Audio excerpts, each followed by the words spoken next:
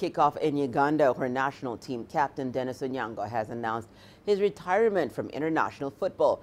Onyango was the first goalkeeper to win the CAF Player of the Year based in Africa award and leads the Uganda Cranes after 16 years of service following their failure to make the Cameroon 2021 Africa Cup of Nations finals. CGTN's Ssenyange reports. The 35-year-old called an end to his international career on Monday.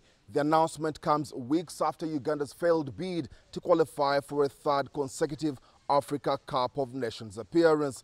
In his letter to the local football federation, Onyango reflected on what had been a distinguished career with the Uganda Cranes.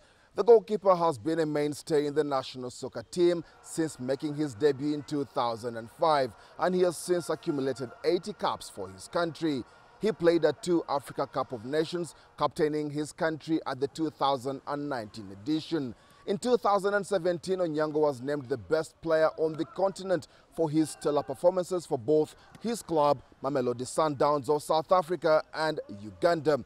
The news of Onyango's retirement has, however, left many football fans here sad, despite many taking to social media to express their appreciation for his services.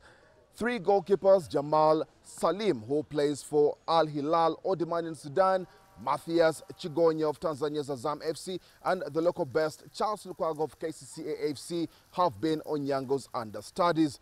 One of them will be in goal when Uganda gets back to international football with the World Cup qualifiers later in June. Ssenyange, CGTN, Kampala, Uganda.